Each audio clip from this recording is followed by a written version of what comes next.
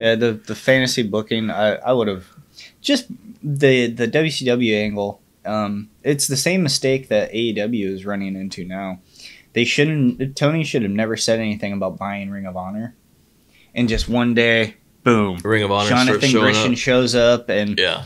and now I'm glad that Samoa Joe's back on TV, but he shows up with the Ring of Honor TV title. I didn't even know he had it. I seem to remember one title defense on AEW television.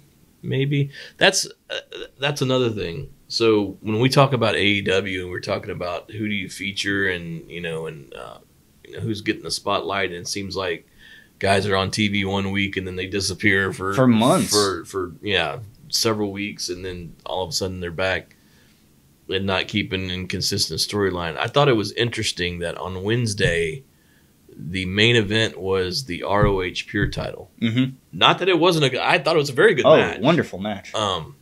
But like I said, I question some of his card placement at times, and I know you wanted to start off with MJF and the trios thing. I think I would have made paperweight for MJF. Oh yeah, make people. I would have put that either at the top of the hour or maybe even the last segment, because you want to, the whole key to everything, you're trying to get that highest rating you can get. Make them wait. Don't give me dessert before I finish my steak.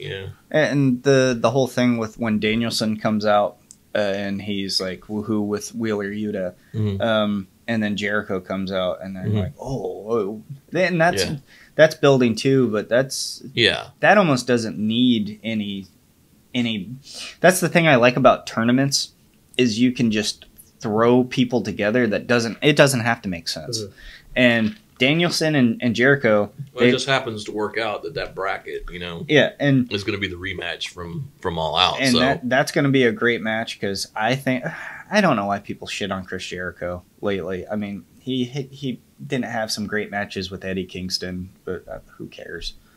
But I like Chris Jericho. I like Bryan Danielson. I think he is the best wrestler. I think Jericho's to be commended because when people were giving him crap about his shape, and then he got in crazy shape again. So yeah, and Jericho's hats off Chris Jericho for that one. One of the best of all times, I think, and still responsible for probably my first big freak out in wrestling when he's doing all this stuff to Dean Malenko and running down Victor Malenko. And Dean Malenko will never get another title shot again. Boris. Oh, yeah. Boris.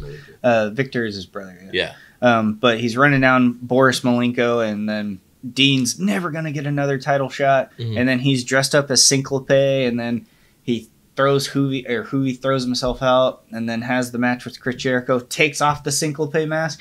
It's Dean Malenko. And that should include Bischoff into these guys could draw. Yeah. Because if you go back and watch it, it's one of the loudest pops you're ever going to hear when he takes that mask off. Yeah, I mean, people went crazy for that. Dean Malenko was over in WCW with the whole Chris Jericho thing. When he wins the WCW United States title, and then him and Eddie have that match at the Great American Bash. And I know people like to talk shit about Dean Malenko, but he was incredible to me. The Texas Cloverleaf is one of my favorites, and everything he did made sense. But it's the same mistakes with the ECW WCW invasion is happening now with Ring of Honor.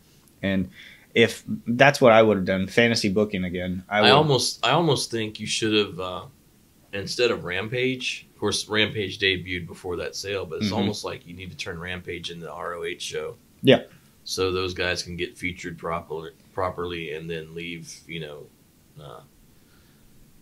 Dynamite for your AEW hardcores and your storylines you're trying to advance there, because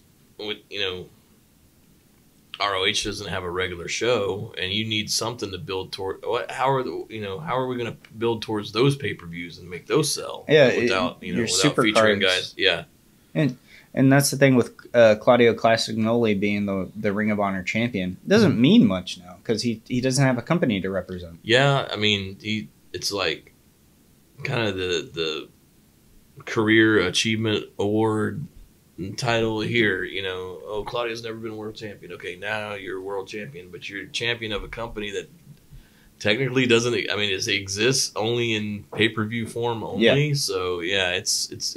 And to me, that's disrespectful to Claudio because I think he is one of the best workers of all time, and I think not putting him and Chris Hero together in WWE was a very missed opportunity. Oh man, yeah. I talked to Chris about that too when a couple of years ago at FanFest, and I was like, I wish they'd put the Kings together. Last time I saw him when I was, because I asked him, I was like, what's going on with all the jerseys and stuff? He's like, they tell me to cover up. I was like, okay, but you're Chris Hero. Yeah. I was like, you were never, like you were skinny, but you still didn't, you weren't going to turn any heads physically. Right. I was like, so be a chubby guy that can do a spinning back heel kick. Yeah. But we went to Charlotte in 2011, and ROH was running the Cole Grady Center, and I mean they put on, them and the Briscoes put on one hell of a match. I mean, just it's crazy. Yeah, I mean, we as fans and things like that, we see stuff and just for whatever reason we don't always get what we want. Yeah. So, and I liked the match with the Briscoes and FTR, but it still wasn't enough build up for me. Mm-hmm. And the payoff was great, but now they're not doing anything with FTR. I think the build was supposed to be, well, I mean, simple.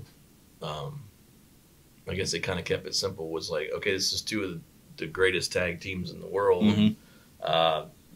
This is their meeting. We're going to meet. But yeah, there wasn't a lot of build up.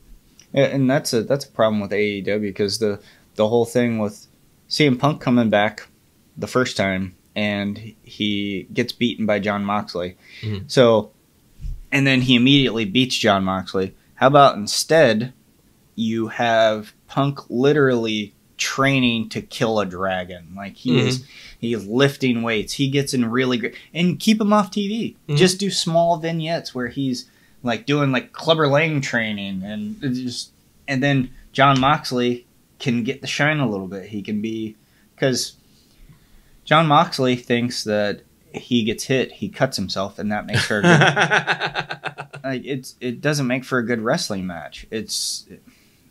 And I think that's what he needs. He really needs a good feud to sink his teeth into.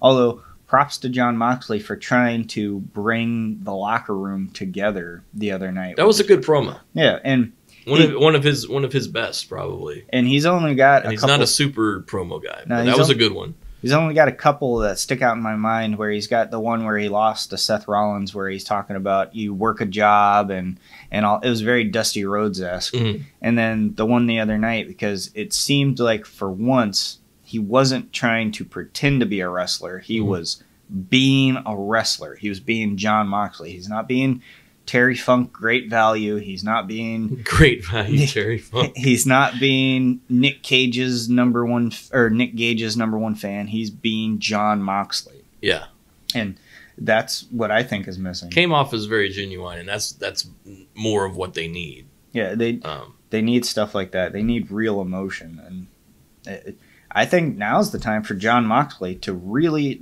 put the title on him and really make him the champion, or put the title on Danielson and really let him be a fighting champion, that it means something when Bryan Danielson comes out and he is going to cripple you.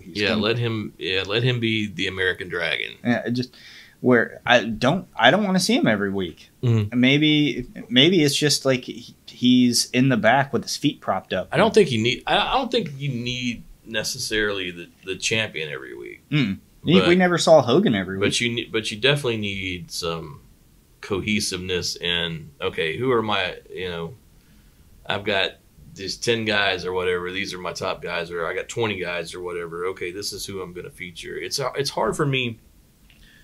And I'm glad Death Triangle won the Trios title. Yes. It's just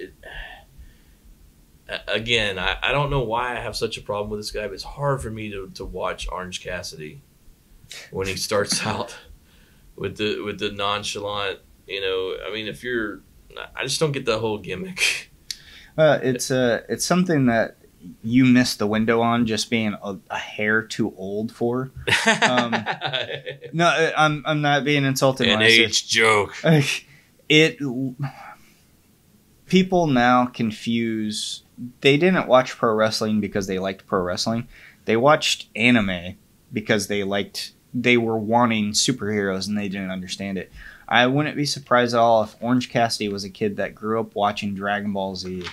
And whenever Goku, he starts off all silly and he's like, oh, my head hurts. Oh, I'm tired. I'm hungry. And then when it's time to fight somebody, he's, oh! And that could be a generational thing too, because I notice how much AEW tends to take stock in what they do, Fighter Fest, and the whole cosplay / gamer audience that they try to go for.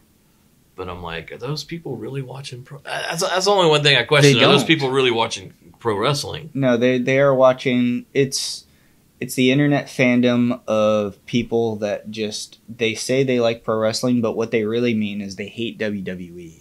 Yeah. And so they will watch anything that's not WWE. Yeah, if it has a Japanese guy, even if the match stinks to the rafters, it was the best. And if there's 50 flips, it was the best. Mm-hmm.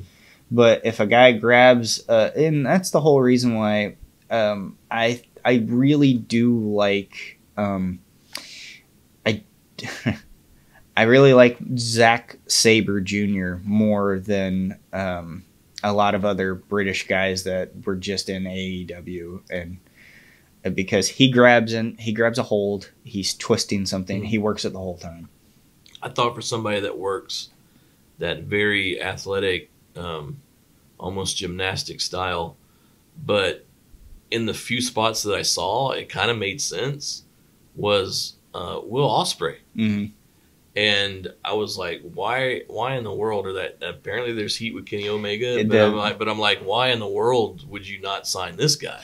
Well, because he went around the world and I'm not a huge fan of his style. Mm-hmm. Personally, I think I like him personally. Mm-hmm. But he blew Omega out a bunch of times, and then they wrestled once or twice, and he gassed Omega out.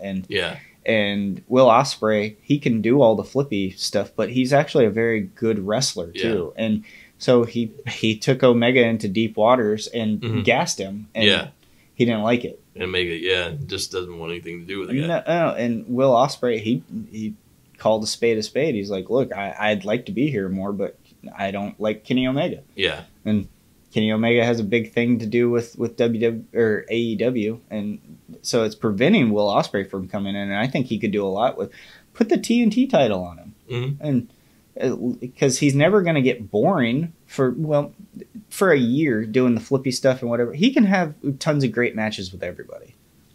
Oh, like I said, I don't want to make this show today all about AEW. What? Remember when Jay White was a big deal? Yes. What happened to that guy? He's gone. They're like, it's like they introduced him, it's like he was the second coming. Yes. And I haven't seen him in months. No, and he just quietly disappeared. Yes, Switchblade pops up and then he's gone. It's crazy. And I don't understand that either. Yeah,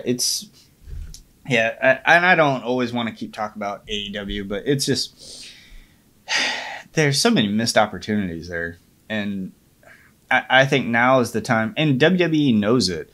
That's why they're making jokes. Oh, they're very aware of what's going on over there. It's the whole thing of where they're making jokes about backstage fighting, and certain people are like, I told you that the guy it wasn't because of his work we didn't want anything to do with him. They sicked Megan on him, told him not to tamper and all that kind of stuff. Yeah. They know.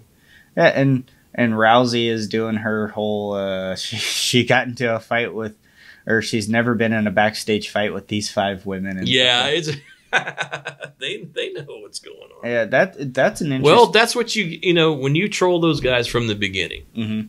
That's what you get.